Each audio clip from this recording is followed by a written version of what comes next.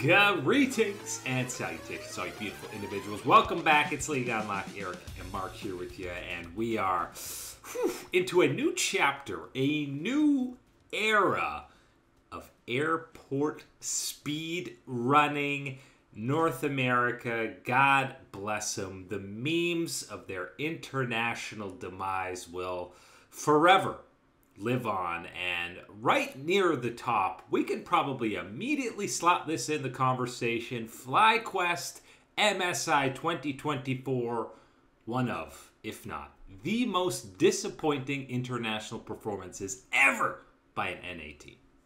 I'm lock it in as a top 3 disappointing performance by an NA team at an international event. You can make arguments for the top or runner-up spot.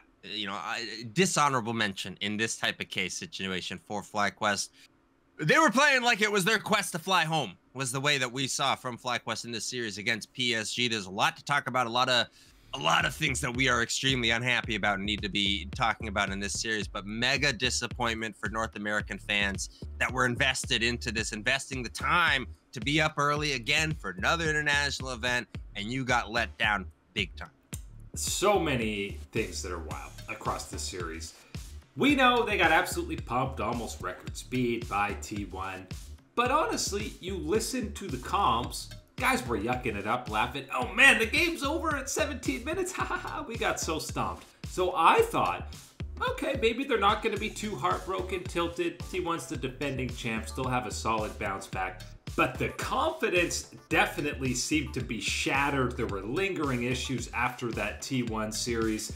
I don't know, it almost just felt like FlyQuest, they kind of felt entitled, like going through the motions, like it doesn't matter, we're still gonna get through. PSG, we already beat them once. It felt like they just assumed they were gonna win this series. Complete disrespect coming through from these FlyQuest players, and you heard it in the interview later from Jensen talking about it. You know what? We didn't really learn anything, I guess, from our series with PSG. Brother, how did you not learn anything from that series? And it's one of those ones where it's, okay, maybe you didn't learn anything immediately after. Maybe you didn't learn anything when you played against T1 and you were having a little bit of fun getting pumped up like that, the way, getting that experience from T1, that world champion experience out there. And you say, okay, that was fun. We're still fine. We're still cool. We're still better than PSG, and we're rolling on through to the next stage. That's not the case. PSG comes through at that point. They beat a straw. They've leveled up. They've continued to improve. They're starting to feel more comfortable at the international event, all these type of things. And you get into that series, again, a best of series, and you lock in, and you get throttled game 1. And the response in game 2 was not one of a team that says, okay, let's look into our hearts. Let's dig deep. We got to bounce back. This is unacceptable for us at the LCS, for a major region to go out like this. You saw a lot of tilt, a lot of quit, and a lot of team members leaving is the way I felt about this one with FlyQuest. There seemed like there was no sense of urgency. Like they were in an elimination match at an international event, which is so crazy. This is when teams should be razor focused, locked in. The only thing it felt like these guys were locked in on was chasing kills around the map and ignoring their own mini maps. Locked in like your average bronze player looking for a kill, and I swear that's what you're seeing. Game 2, that whole fiesta chase around circus in the top side, getting that double flash, flashing without having the stun prepared on the Renekton. Number 1 is, what's going on there, Mr. Bwippo? And then you keep going, and of course Aurelion Sol shows up. Maple is there.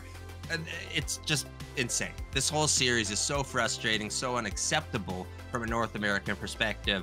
And it's one of these ones where I think there's going to be a conversation about this FlyQuest roster, of course, on where you're going and how you improve and then what do you do and all these type of things. It's going to go 2 ways. You're either going to have this group come together and look and go, you know what? That was unacceptable. What the heck is wrong with us? That's not who we are as professional players. That's not the level that is going to be acceptable. We are going to group together and we are going to be stronger and better and more accountable moving forward. Or you just fully implode. And that is what I think a lot of people are going to be putting their expectations on. Well, yeah, especially, we already had the drama after summer final or spring finals where, Inspired, talking about Jensen, and both him and Bwipo have talked about ad nauseum publicly in interviews the performance of their individual players. Jensen in this post-interview felt like team wasn't on the same page, and you could definitely see that on the Rift throughout these last 2 series, but that really does make me question, what is the relationship between these guys? Are some of them going to want to play together in the summer split? And honestly, I've never seen guys like Bwipo and Jensen look so down, so low energy than after that PSG series. This was a real backbreaker for a lot of these guys, and I think, you know, rightfully so, right? Feeling the pain, feeling the disappointment and anger that is going to come through in this situation. When you're talking about looking at this roster moving forward, Inspired is number 1. That's a big one. And this is a guy that we talked about has the talent that you were going, what is going wrong with the LCS that this player is not having a starting position? This attitude, this type of personality, this type of approach to the game and to your teammates is absolutely one that can find you without a job, can find you off a team despite having the type of talent that he's got. That's got to be changed. FlyQuest is the friendly team, the one you want to root for. We're all buddies, we're all friends. That's not the energy we're getting. No, that's not what we were seeing whatsoever. And I think that it was very clear that you were seeing either a jungler who was tilted at everybody else or just tilted in the situation and was hyper-focusing then at that point on, okay, well, I'm just going to farm. I'm just going to do my thing. It's the same type of thing any jungler that gets frustrated with their teammates or friends that they're playing with goes, yeah, you know what? Leave me alone for 5 minutes. I'm just going to go farm. I'm going to figure this out. That's all we saw from him. And the Maokai especially. All we saw from him in this just one. What you want, a farming Maokai off on his own. Incredibly disappointing. There's a lot to look at here. I want to make sure there's some positivity coming through still, because I want to talk about Masu and Busio down in the bottom lane. I think that these two absolutely had their struggles. There's no question about that as well with these two at this event. Obviously, the expectations of what you need from them and how you need to develop and support that development for these two is going to be incredibly different, and where your anger and level of disappointment goes for what this run is with them is completely different to the expectations that were there for the veterans, established professionals, the experienced ones, that trio that you've got up in that top side. I think that this bottom lane deserves a little bit of respect, a little bit of acknowledgement of, yes, you've had your struggles. You also did go up against Gumayusi and Kyria. And of course, you're looking down at the bottom lane of PSG, and they are certainly no slouches, have had their accomplishments themselves. I think Masu and Busio need to take a little look in the mirror and realize that this obviously was a complete clown show. They're not necessarily the ones arranging for the circus car to show up. And I truly hope it doesn't impact the growth of both of these young players, because you talk about desire to win and accountability. The juxtaposition between some interviews with guys like Inspired, Bwipo, even Jensen, and then Masu after, he looked so crushed. He's holding back tears, talking about specifically himself, saying he's disappointed in himself. He knows he could have done more. He wish he could have provided more for his team. Having that sentiment and mentality as a 19-year-old rookie, what more can you ask for? These are the guys that you got to make sure that you're developing properly is all you can say. Is because you can know that not only do you check that, of course, we've seen some pretty darn good raw skills from this player, also having that type of attitude as a professional, someone that wants to improve, wants to be that contributor. That is something you got to foster and keep in a relatively positive state, especially for the LCS as we're trying to bring up ourselves and bring up this young domestic talent. Hopefully this team comes back in summer together stronger than ever, but a bit of a head scratcher for management probably after this run in terms of what they want to do with this squad for the summer split.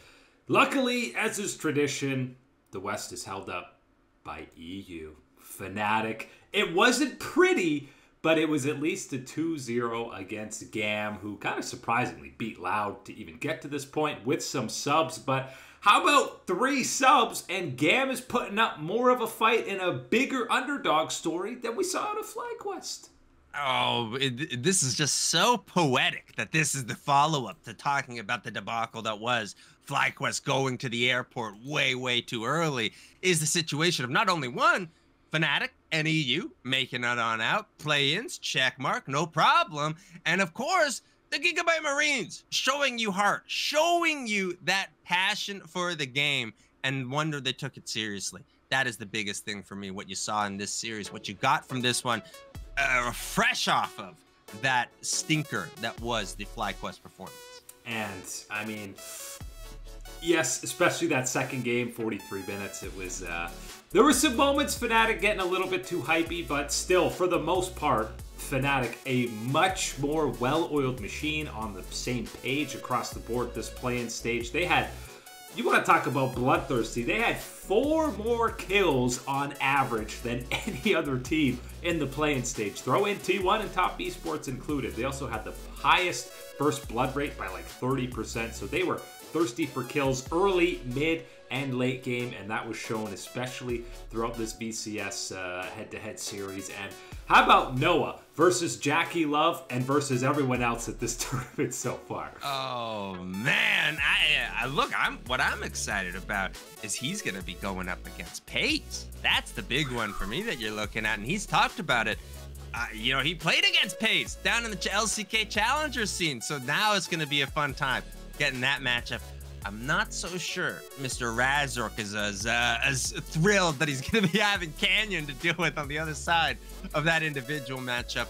Fnatic gets through. They really showed it. I think one of the big thing here is, of course, is that you saw from T1, top esports, Fnatic, clearly, again, maybe not necessarily to the same ultimate level as top esports and T1, but clearly that cut above. Clearly the team that shows, okay, we're a major region. We shouldn't be at this type of level. Let's move on. We're going to get through these and through this play-in stage. And again, that 4th team that buddies on up, that is maybe that little bit of a distance behind, normally LCS is absolutely not the LCS this time around. It is PSG buddying on up and making on through the play-in round.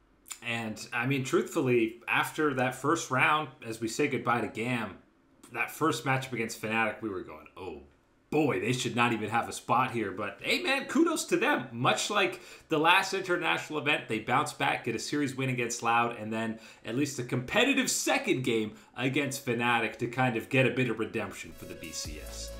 Hey, maybe if things all implode at FlyQuest, they can pick up a couple of these guys, and at least they've got a bit of heart to show out here and get in a good match. Start learning Vietnamese, Bwipo, and inspired. Oh, man. I don't even think they could get one of these spots at this point. Not after this event. Certainly not after that performance. No team has taken that hit on one of these ones.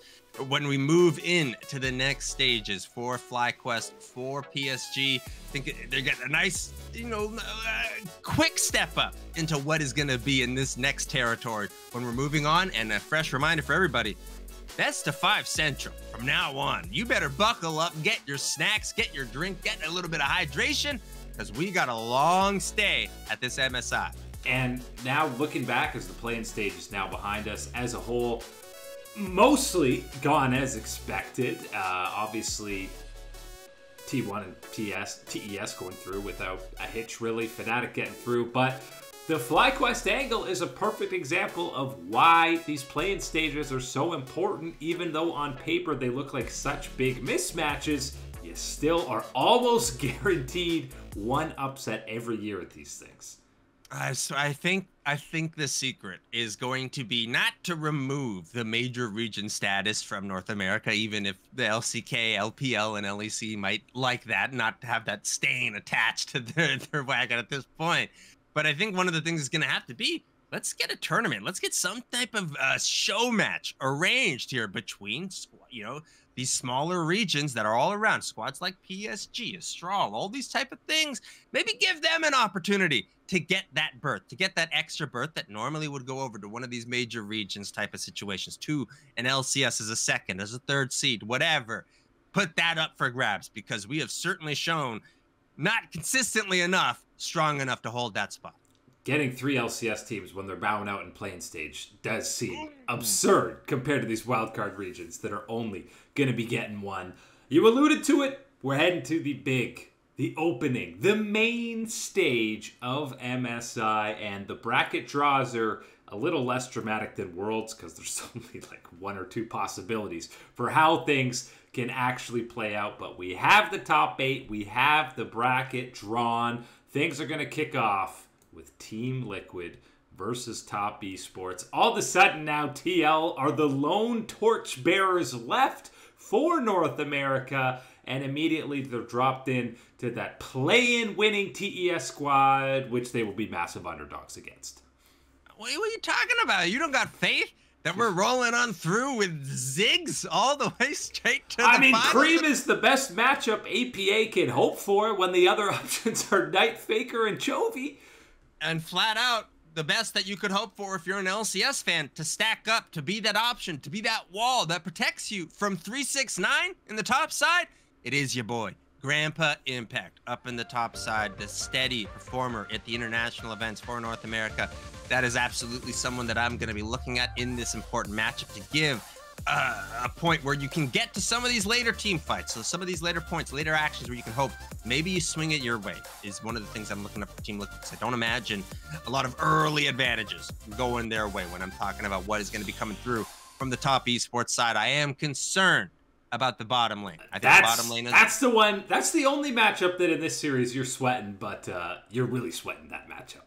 Yeah, the problem is you're sweating it out more than any sauna in the world at this point. You're sitting on the sauna in the sun at that point is how it looks for how much sweat would be going on. Because yes, Jan and Core JJ individually, much better than they were last year, I think, to take that checkpoint in with them and the strides that Jan as an individual ADC and player growing up has taken. It's going to be a lot. Checked up against the world champions of the bottom lane of Top Esports, both Jackie Love, of course, the incredible skill and tenacity that we know that he has got out there on the position. You add in the smarts and calling from Mako and how respectable he has been this season, that's going to be a bot lane that I am scared for what Team Liquid is going to face. If they were doing what they did to Noah and Jun, I'd be scared what they can do to Jan and Core JJ. But if there's a level up there, there's still avenues of hope for Team Liquid, even when NA stocks are at an all-time low. Fnatic, you mentioned the incredible level up, going from GAM right into Gen G for about the steepest power curve that you could possibly have. Maybe, though, because we always talk about Gen G being a little more passive LCK playstyle, maybe the chaos of Fnatic could be to their positive in this matchup. Possibility, and I think as far as how things are going right now, Humanoid has shown that he's at a pretty strong level, and he's absolutely at that type of tier. And what he's playing, of course, is the extra thing. The LeBlanc, these type of champions, that extra angle into Chovy, where I think you can shake up the matchup enough that it's not just going to be Chovy dictating what's going to be happening, where Chovy's going to shove you in. So you're going to be babysitting your tower and taking care of some minions. I'm going to go take care of and terrorize your teammates type of situation is one of the things that you can hopefully avoid with some of these changes, some of these performances from Humanoid in that mid lane. The question for me, even more so than what we've issued already, talking about these ones, Noah and Pays down in that bottom lane, Razor, Canyon, all these type of things. I'm looking in that top side. Askirant versus Keen. That is absolutely going to be a level up and a lesson learning experience for someone like Askirant to stable and stand up to.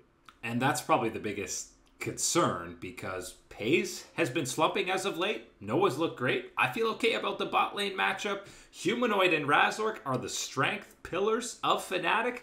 I know Chovy and Canyon are different beasts, but maybe close to matchup. But if Keen finds some carry pocket picks, you might be sweating that top lane. That's the main point of concern for Fnatic. Obviously, still going to be huge underdogs there.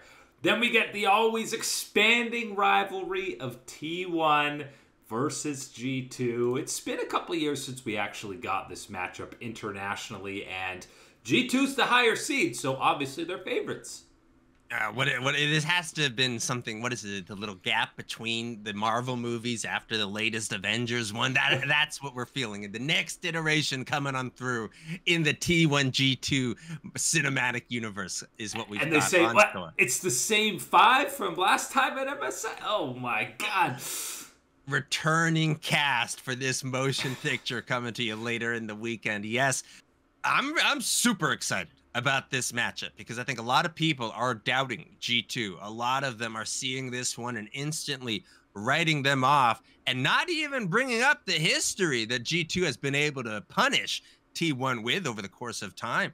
I think there's certainly angles for this G2 roster to find a quick jump on T1 that has had this little breather, little step away between games from the play-in stage to now the main stage. And, I mean, T1's probably feeling pretty good. Not that they needed a confidence boost after being so close to capturing that spring title against Gen G, but they look like they're in perfectly fine form, and G2 is going to need to be finding that middle of the spring split level if they want any hope in this series. They still have got more hope than PSG talent. Going from an inting flyquest to BLG, it's not Fnatic to Gen G. It's PSG to BLG that's far away the biggest power curve change. The incredible thing of international tournaments and your reward as a minor region is getting your date. You want to play with the big boys? Here's the big boy. Is getting most likely your face smashed in by Gigabin and the rest of BLG is the way things go for this matchup.